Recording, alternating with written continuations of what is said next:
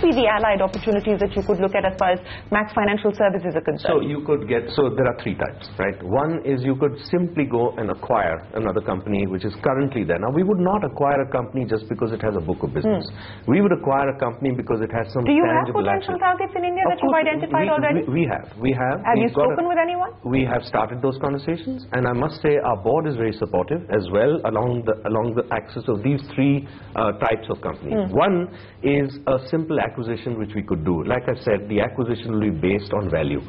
Whether the asset has a particular degree of quality, whether the asset has an agency force which is valuable to us, or it has some other distribution asset or advantage. So what is the war chest for a potential acquisition? So for example, even today, we have almost 2,000 crores of extra capital or cash lying inside Max Life, and our ability to raise capital is multiples of that. So we have a very good handle on how we could approach this market at the right time with the right partners. The second piece is actually a straightforward distribution deal for bank assurance, right? Give me a broad timeline by when we could actually see a decision on some of these things. Well, it's firstly the gate only opens on April 1. Right? Sure. Yeah? I would say the next 12-18 months we'll see a lot of action in terms of discussions and so on and so forth. And I suspect it's within that period of time that we will see something break with respect to either distribution or an acquisition or a merger. That's my estimate. Within the next 12 to 18 months. Yeah, for sure. Okay. So these things take time to cook. I mean, you know, you can make a decision, but there are regulatory issues and all kinds of stuff. Since you spoke about the regulatory issues, let me ask you, what could be the potential drivers as well as the potential risks as far as the insurance business is concerned? From the regulatory risk point of view, I understand that that is a key concern that analysts are factoring in. What could be the other potential drivers from a value creation point of view, as well as the top risks? Okay, so let me take the potential risk first. There's a lot of talk about, you know, for example, expenses of management, right? Which will go towards protecting policyholders from excessive management overheads. We see that actually in Max Life as an advantage and an opportunity for us. Why? Because I think there are two or three kinds of life companies. Those who are very efficient, which we classify ourselves as. So a very small cost overrun relative to everybody else. Our ability, therefore, to absorb a lower cap on expenses of management is much higher. And I think the bulk of the sort of cathartic regulations are sort of behind us. Now it's going to be a matter of sort of fine-tuning going forward to make sure that customer and policyholder interests are protected, the industry sort of grows and develops. I believe we should now be in the development stage rather than the regulation stage of the industry. So what does development then mean? Because if I were to look at the growth performance, and again, you know, for the sake of comparisons, to compare it to the private banked bank-backed insurance companies, your growth would be about 10% year on year at this point in time. 12 to an average of about 20 to 25% for the rest of the industry. So what can we anticipate then in terms of growth? So for us, we've always maintained that, for example, our product set is not linked on investment. So we don't sell that much of the ULIP type of products that most others do. You can get we could do 100% growth. So you're you're okay with market share? We are very good with a high teens. We've always given that guidance. It's a high teens sort of growth path over the next 5 to 6 years, and a high margin as well. It's very profitable. Embedded value grows and so on and so forth. So, and our return on embedded value, by the way, is in the high 20s, which is quite unusual. So we want to build a quality business, Shireen. Let me now switch and talk to you about Max Health, because you've done an acquisition there. For Q2, reported revenue growth of about 24% year on year, cash profit growth of 31% year on year. The EBITDA margin declined, but that was largely on account of the acquisition. What is the kind of outlook as far as the healthcare business is concerned? Okay. So firstly, it would be correct to say that we will remain regional for some more time, because a lot of people ask us the question, are you going elsewhere and so on. So we will remain regional in the sense extremely NCR-centric, and to the extent we'll go out, we'll go within the north. More acquisitions?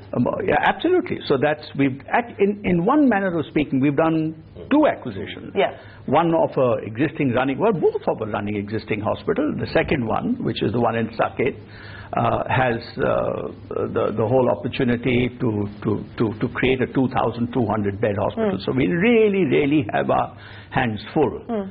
So over the next 5 years, what is the kind of capacity addition, bed addition that we're looking at as far as Max Health is concerned? I think we will be aiming at around 5,000 beds overall from a system perspective, right? And this acquisition that ANALJIT just mentioned of building another 1,200 beds next door to our flagship hospital in Saket will build, hopefully, a community with almost 2,200 beds in one location. And do you believe that there is potential to eke out even higher margins, because you are higher than your competitors? That's what I was coming to. It's not only the question of the number of census beds, but it's also the opportunity that we now have to go back to the drawing board, to reshuffle the deck, and to increase capacity where we believe we have more prowess. So what kind of cash requirements would you have as far as the healthcare side is concerned? This has already been factored into this acquisition.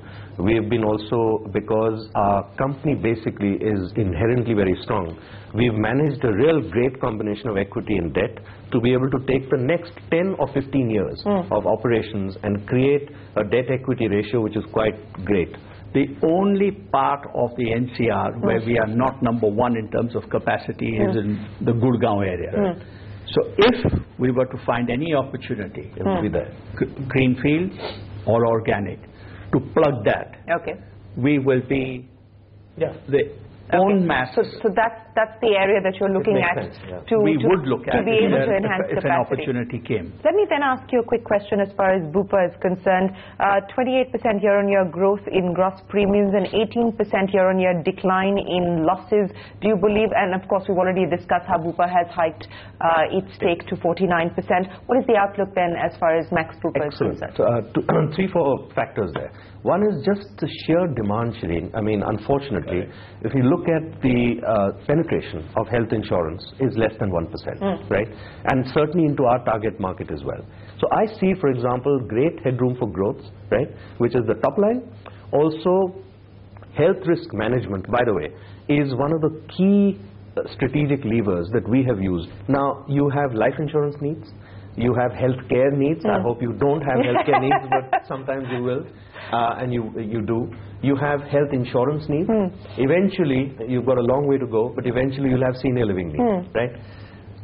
Which group, particularly in NCR, can give you a managed care or a life operator sort of proposition, which is actually priceable? That's a nice plug. That's a nice plug. But that's what we want to do. But Rahul is creating a wrapper called, you have a tour operator, so why don't you have a life operator? Right. So he's actually working on this. So, you know, these things take time. And I don't know if this is the right example or not, but let me ask you anyway, because it would beg the question that are we likely to see a Ranbaxy kind of situation play out as far as the Max Group is concerned? One, never, and two, heaven forbid. And so far, God has been on my side, so I don't think that. No, but I must. In all seriousness, I must explain that. I must explain that. When I talked about definition of family for me, I am not marred with any complexity, confusion, strife, thank God, within my own family. The alignment between family and business is perfect. The alignment between Rahul and his team, or my top team, I still call them mine, they are mine, and the family is perfect. The way the family has arranged its life and businesses in a separate trust, and the interface that we have between the trust and the operating business is touchwood perfect. So without being harsh or critical, and it's not my business to, in any case, to go there, but structurally it is not possible for a Ranbaxy to happen. There is alertness and governance of the highest order, and succession planning of the highest order, and institutionalization. And institutionalization of each individual businesses, the group, its management, its board. One thing we didn't talk about, you know, when you talked about my stepping down, stepping aside, stepping away, please see how the chair of each business has been chosen. Why have we requested and invited Naina Lal to be chair of Max Financial Services, and Rahul to be chair of Max Life? Rahul knows the rhythm of Max Life. He knows how the plumbing works in Max Life. We want to bring to Max Financial Services a much broader horizon optionality and thinking. The reason I brought up the Ranbaxy example, because at the time it was also seen as creating value for shareholders. At the time, the promoters got a hefty exit option. It wasn't about family strife or any of that. No, but it was about management. It was about management. The public information seems to suggest that one of the reasons that transaction happened, and I had no insight, and I really am not interested in any additional information, but I'm understand because the management of Ranbaxy was struggling. The management of any of my businesses or the Max Group is not struggling. So therefore there was a gap in there which was supposed to be filled or plugged by a very large Japanese strategic. That didn't happen, and the rest is all history. No, but if you get a strategic, you're open to the idea as well of an exit. Yes, but the strategic will walk into a very sound management platform, which is what we have today. But one of our prime drivers of our lives, and I'm now speaking for all of us 6, 7 of us, myself, Rahul, Rajesh, Rajat, Mohit, Tara, and so on and so forth, is reputational capital. So we are very alert to these things. That can never happen, really can never happen. I cannot see any scenario where that can happen. A business, we're in business, so you can take business risk. A business can go up or down. But the sort of the sort of crumbling of a company cannot happen. Well, we wish you the both very best of luck, and thank you very much for joining us here on CNBC TV 18. Thanks very much. Thank you. Fantastic. On that note, it is time for us to wrap up the CNBC TV 18 special. From all of us here, goodbye and many thanks for watching.